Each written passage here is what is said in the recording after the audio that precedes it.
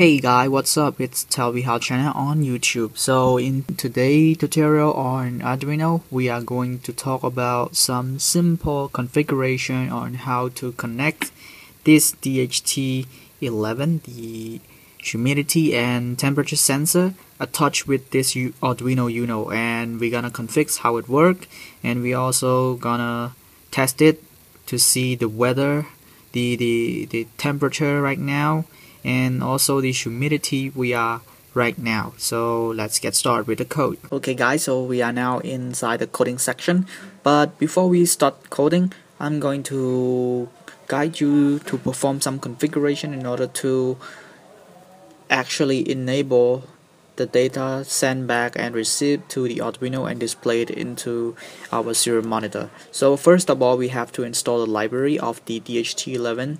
So we gonna click on Arduino IDE, and then we go to Sketch here on the top bar right here, Mac bar, and then we're going to include library. We're going to manage library,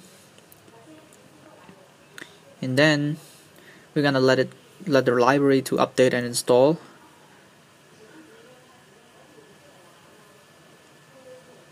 So we are almost done here. Alright, we are done. So now inside the search bar, we're gonna type in DHT sensor library. DHT. So here we have the DHT sensor library by Adafruit in this version.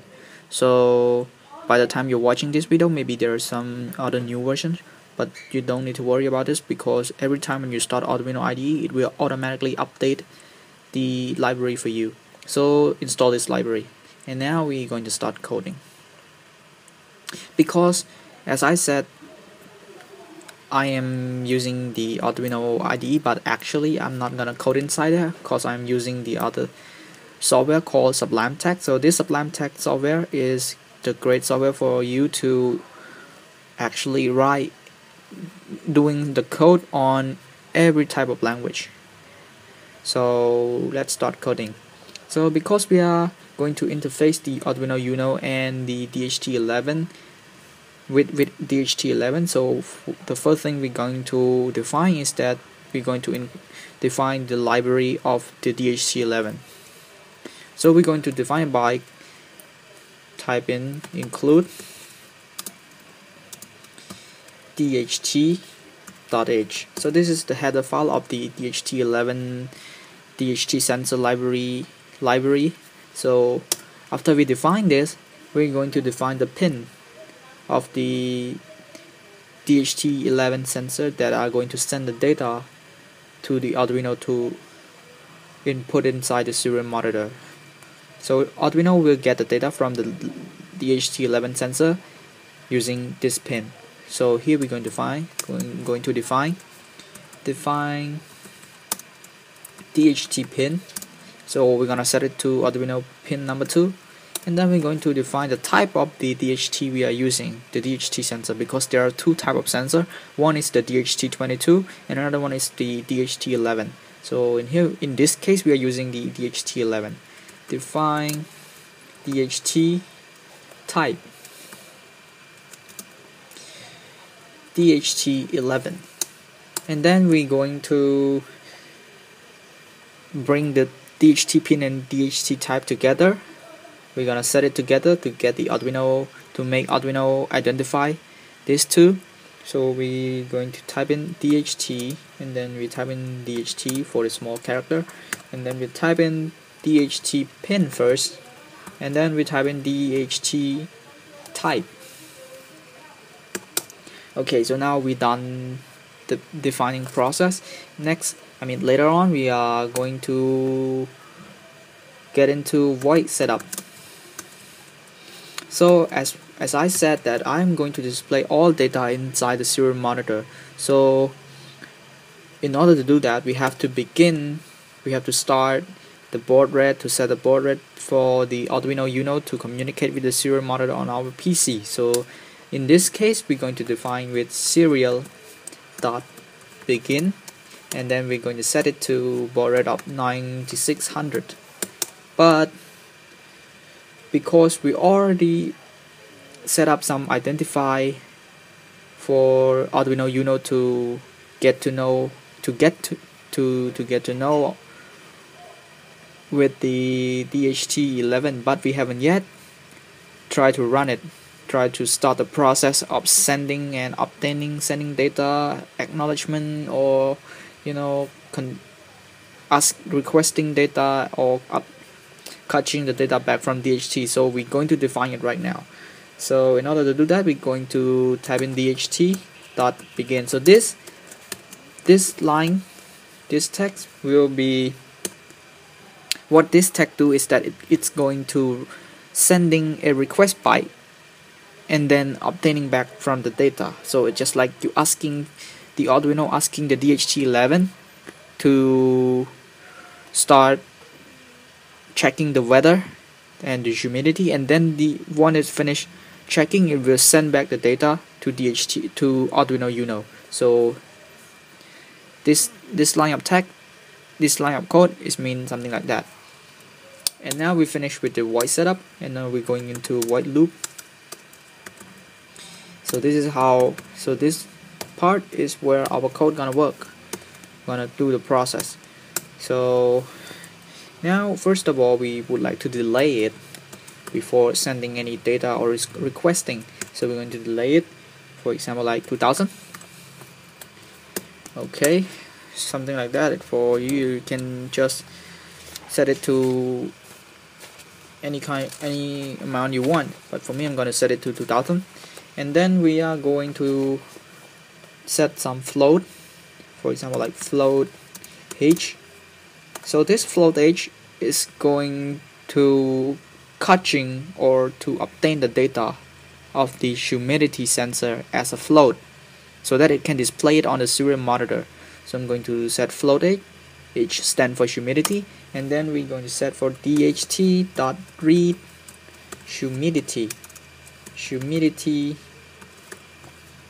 humidity. Okay, so this part, this DHT.read humidity mean that it will start reading the humidity value and then pass the value into the float h. And then we're going to define float t equal to DHT.read temperature. So this code, it's going to request it's going to request for the temperature, and then it will pass the temperature value into the float t, so into t, so that this float t will display it inside our serial monitor. So later on we're going to set if is, and I'm gonna explain this. Wait, it's is and then h. Then we're going to do this, and then we're going to say is nan t. Okay, and then we're going to set it for serial dot print humidity, fail to read. Then we're going to return this.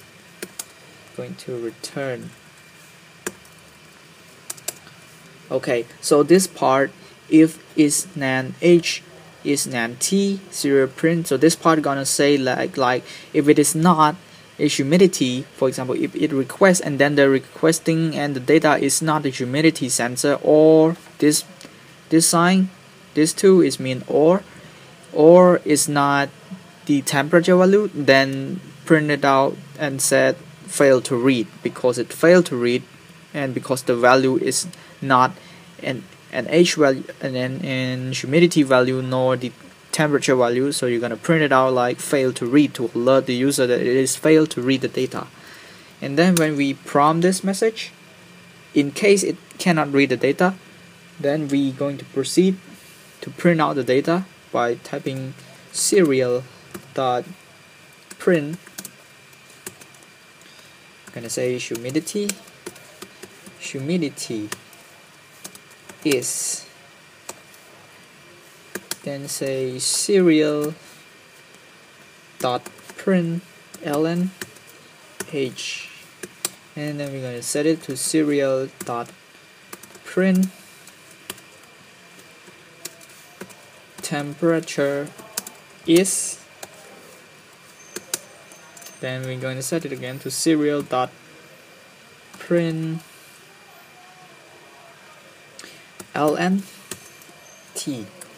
So what this says is that it's gonna print inside the serial monitor and set the humidity is, and then we're gonna set another serial print, which means we're going to set in the serial monitor again, but not going to the new line. We set it at the right side of the humidity is, and then print the value of the humidity. And these two text is the same as the top, but just changing from humidity to temperature. So we are finished with our code. So I'm gonna save this into the Arduino. I'm gonna save it as an Arduino file, and we will proceed into the hardware part where the connection gonna start. So let's get started to the hardware part. Okay guys, so now I have finished compile and upload the code into this Arduino. So we're going to start with the connection part. So because the DHT11 in here, we have the 3 pin.